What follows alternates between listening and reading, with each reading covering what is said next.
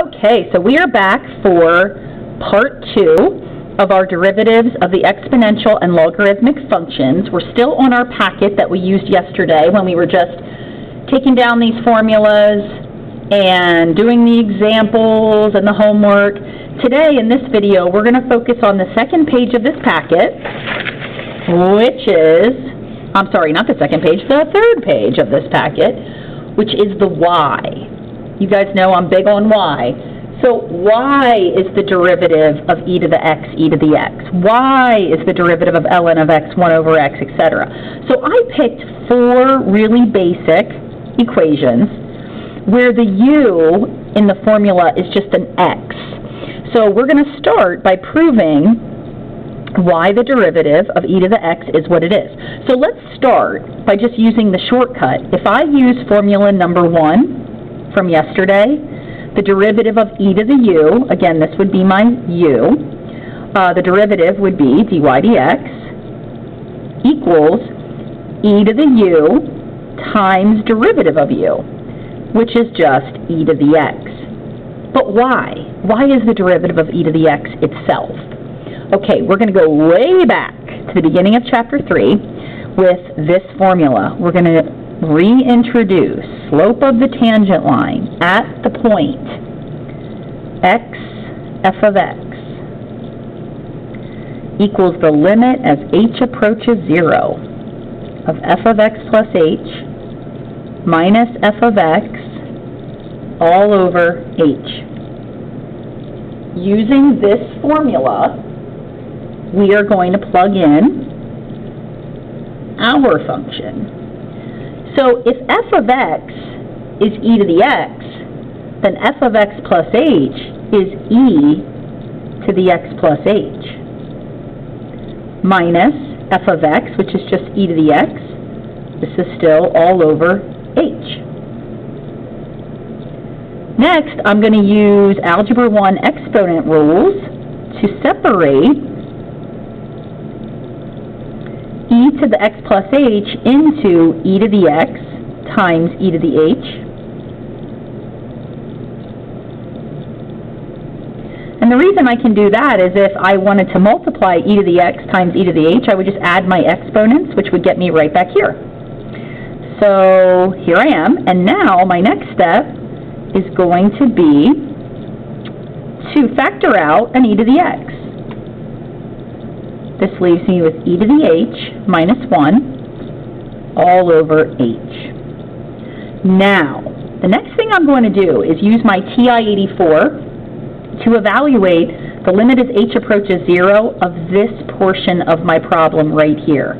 Just the e to the h minus 1 over h, because this over here has the variable involved here. I know if I try to plug 0 in for h on this, it's just going to be itself e to the x. So I'm curious, as h approaches 0 on this part of my limit, what's happening to this part of my limit? So I'm going to switch over here to my TI-84. I'm going to turn it on, and I'm going to press y equals, and you can see I've typed in e to the x minus 1 all over x. Now that's going to seem weird because they really should be h's, but since the calculator is programmed for x, we're just going to pretend that those x's are h's, and we're just going to let x approach 0 like h would approach 0. Okay, now I'm going to go to my table set. I'm going to press second window, and I want to approach 0. So I'm going to start just a little bit to the left of 0 at negative 0.01. And I want the change in my table to step just slightly towards 0. So I'm going to leave that set at 0.001. And then I want to go to my table. So I'm going to press second graph, which will take me to my table. Now, we know that limits find y values, and if I come down, as my x values are approaching 0 from the left, you can see that my y values are increasing slightly until I get to 0. Now at 0 I have an error, which means undefined. But if you look at the right side, and if you look at the left side coming down, you can see that the limit, or the y values, are approaching 1. So we're going to go ahead with that from the TI-84 and say that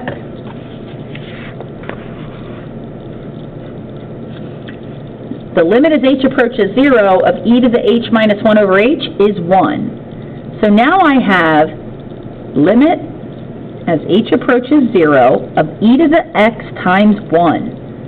And that is just e to the x. The same answer I got up top, but that's the reason why. Okay, let's move down to number 2. Y equals the natural log of x. Okay, now we know from formula number 2 yesterday that the derivative of the ln of u is 1 over u times du dx. So that would be 1 over x times 1. But why? Why is the derivative of the ln of x equal to 1 over x? All right, here's what this proof looks like. First, I'm going to start by rewriting the natural log of x as log base e of x, because the natural log is log base e.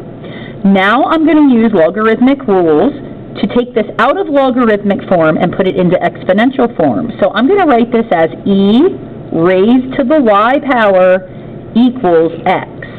You probably remember this from Algebra 2. E to the y equals x.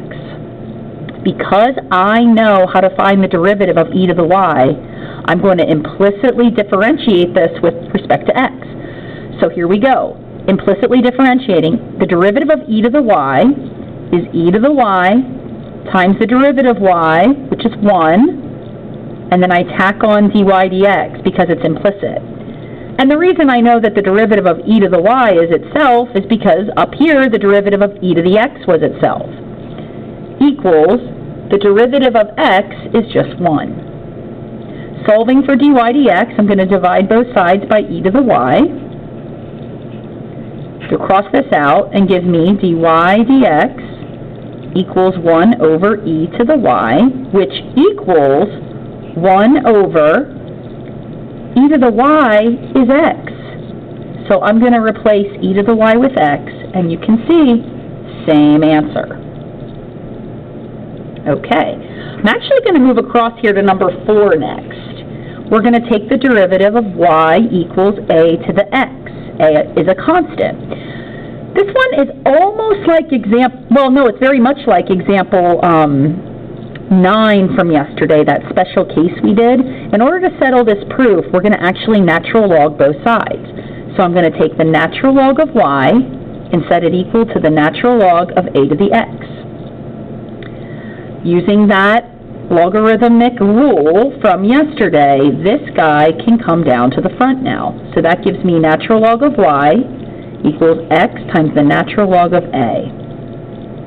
Now I'm going to implicitly differentiate both sides of this equation, and on the right side I'm going to use the product rule. This will be my u and my v.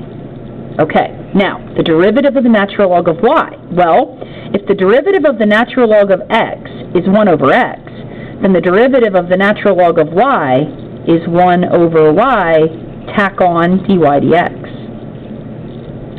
The product rule, okay, well, the first, x, times the derivative of the second. Now, the derivative of the natural log of a, well, if the derivative of the natural log of x is 1 over x, and the derivative of the natural log of y is 1 over y, then I'm thinking the derivative of the natural log of a will be 1 over a times the derivative of a, and a is a constant, so times 0.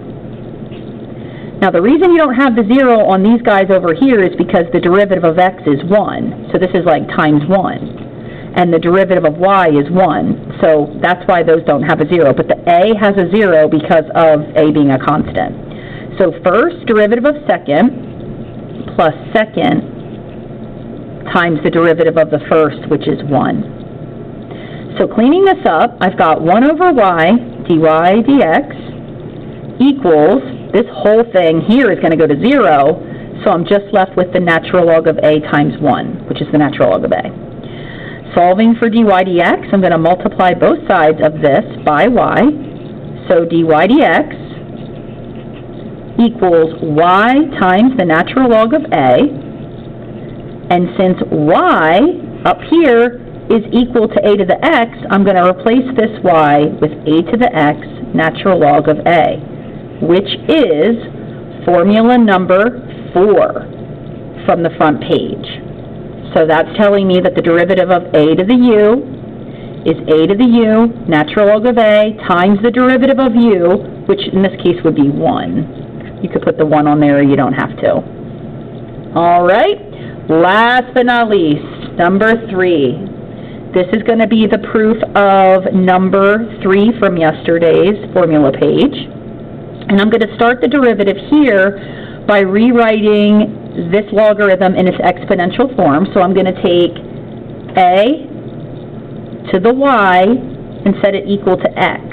So a to the y equals x. I am going to find the ln of both sides. So the natural log of a to the y equals the natural log of x. I'm going to bring this y to the front. Y times the natural log of a equals the natural log of x. And now I am going to implicitly differentiate both sides. Over here, I'm going to have to use the product rule. So using the product rule, I've got the first times the derivative of the second. The derivative of the natural log of a is 1 over a times the derivative of a, the constant, which we'll call 0. So first times the derivative of the second plus the second times the derivative of the first, which is 1 dy dx. And this equals the derivative of the natural log of x, which earlier we proved was 1 over x. So this whole thing here is going to go to 0, leaves me with ln of a dy dx equals 1 over x. To solve for dy dx, I'm going to divide both sides by the natural log of a, which gives me dy dx equals 1 over x ln of a. And that comes out that way because if I take this divided by this, it would look like 1 over x divided by natural log of a, which is 1 over x times 1 over the natural log of a, which simplifies to this. And if you look at the number 3 formula on your formula sheet, it says that the derivative of the log base a of u is 1 over u natural log a times the derivative of u, which in this case would just be 1. So that's proving that formula. So there are your 4 proofs. If you are a y person, now you know that those 4 formulas I gave you yesterday are not coming out of nowhere. They're not coming out of thin air. They all have a real place of origin. And by going back to your Algebra 2 roots, you can get through those proofs. Okay, see you next time.